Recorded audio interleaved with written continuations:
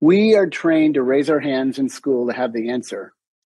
We're rarely get a gold star for raising our hands and saying, I don't know. From an early age, we are like, you get the gold star for having the answer.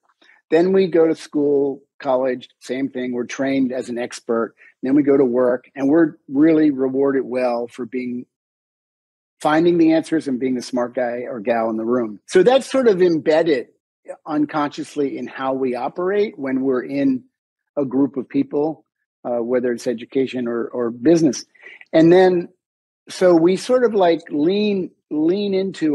unconsciously lean into being advocates because we want to have the answer.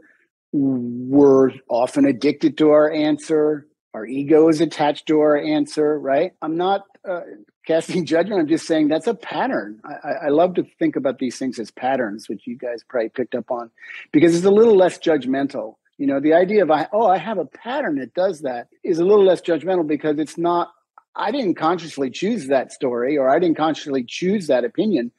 Wow, I adopted that, and let me have a fresh look, right?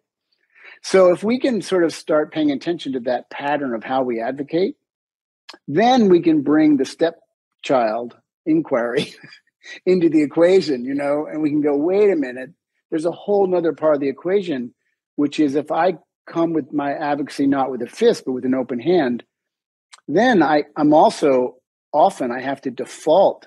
Many people, leaders especially, have to default to inquire because it's so not their pattern. And finding that balance is takes a lot of self-investigation, right? To go, wait a minute, I'm you know, at one extreme, I'm being arrogant and I'm being a jerk and I have the answer and my team won't talk to me because I always have the right answer. At the other extreme are people that don't trust their voice and never speak up. But somewhere in the middle, there's that balance of inquiry and advocacy where we really do sync up.